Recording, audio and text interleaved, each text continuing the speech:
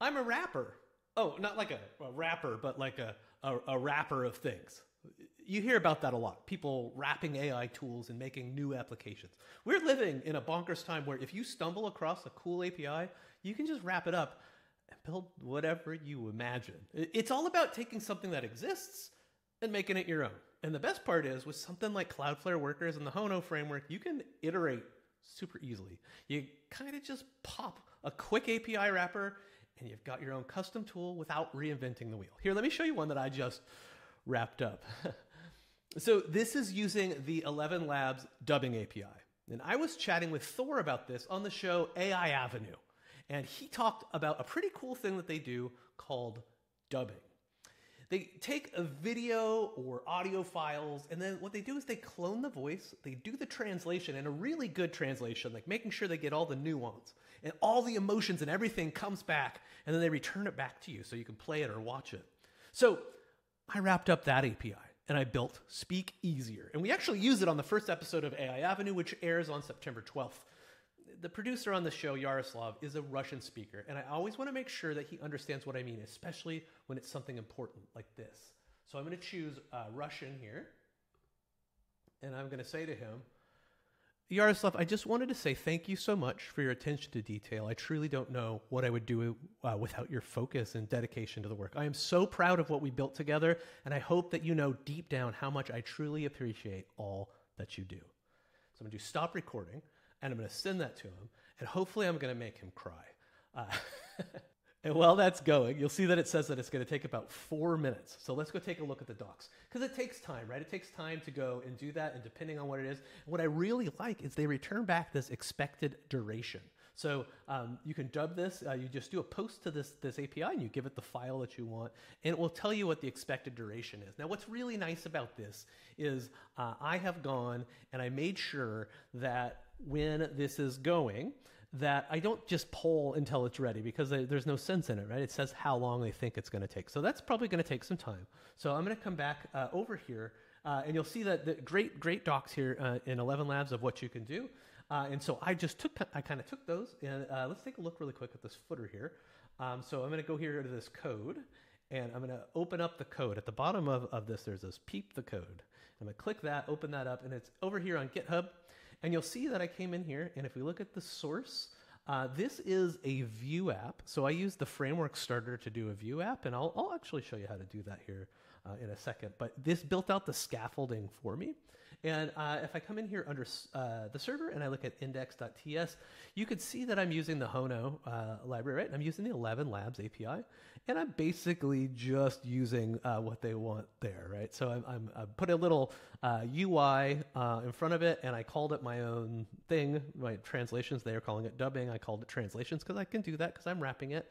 And I'm passing this colon ID, right? And you can see that I can pull the ID across, and then I'm using that. This is my environment variable here that I'm using. We have a different way of doing this as well if you wanted to just import environment, but this is coming across through Hono. So this is the environment. This is the environment for Cloudflare Workers. I'm able to get access to that, and I'm able to get this ElevenLabs API key, which I've uploaded a secret, and I also could store this locally. So I was building this locally as well. So I get the dub file, I can download it. I'm also doing a little stream here, right? So I wanted to, as soon as it comes across, I wanted to hear what happens. So as soon as that comes across, that goes. And then, and I can do a transcription too as well. So that the app kind of has all of that things on there. Let me show you what it feels like to start one of these. So I'm going to start from the Scratch directory. And if I just do an npm create Cloudflare at latest, that's Node Package Manager, of course.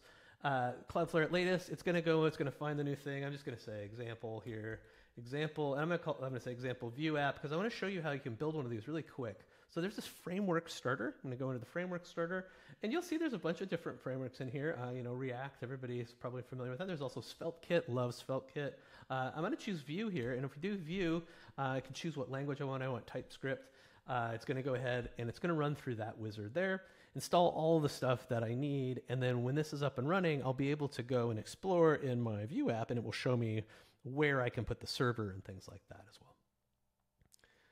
So this is running here.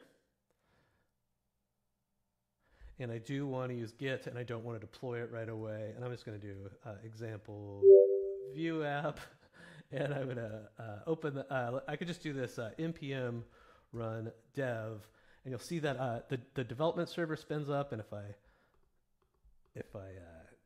go to this 5173, that's the local port here. We'll come back. Let's see how our speakeasy is doing. About 2 minutes remaining. So I'm going to show this here. Here we go. And I can see that I did it. And the API is unknown. If I click it, it says Cloudflare. So that's a good example of how you could start working there. So I'm going to just go ahead. Let's open this up in Visual Studio Code. And if I look, you'll see here's the server. That's the server that I was working at. This is how we can do it just with some straight JavaScript. This is without the Hono library. This is kind of what it looks like. And then, all of my Vue stuff is in there. Now, one of the things that I wanted to point out, back if we're looking at this code that I did do, is after I wrote this API... Спасибо. На художественная мастерская я просто хотел сказать огромное спасибо за ваше внимание к деталям. Я действительно не знаю, что бы я делал без вашего внимания и преданности делу. Я очень горжусь тем, что мы построили вместе, и надеюсь, что вы глубоко внутри знаете, как сильно я ценю все, что вы делаете. And I hope that makes him cry. That sounded like that was a pretty good Russian, right? Like it felt like my emotion was there. Pretty good, right? So the other thing I wanted to just point out really quick is that I'm not really good at coloring the lines. I never really have been. So when it comes to making a front end, I often rely on the coding frameworks these days. And because I'm using Vue here, it's been trained on that sort of stuff, which is really great. But what I always do is I do this little thing called a truth window.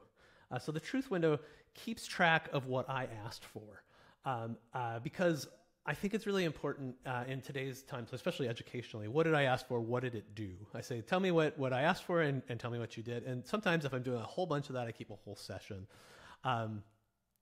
And so people who build straw-built houses have a window, like an actual window in their house where you can look inside and you can see that it is indeed straw, and they call it a truth window. So whenever you see something from me that has a front end, most likely it's going to be like I've used Claude Code or Codex to help me with the front end. And I like to have them generate this for me, like educationally. And so that's it. That's a wrap. You see, because I wrap. It's just a quick example of how you can take a generative AI API that you like and turn it into your own app. And with tools like Cloudflare Workers, it's easier than ever to build exactly what you want. Now, I want you to go ahead and try Speak Easier yourself. Go ahead. And if you haven't already, check out AI Avenue. You're going to have a lot of fun. Thanks for hanging out, and we'll see you real soon.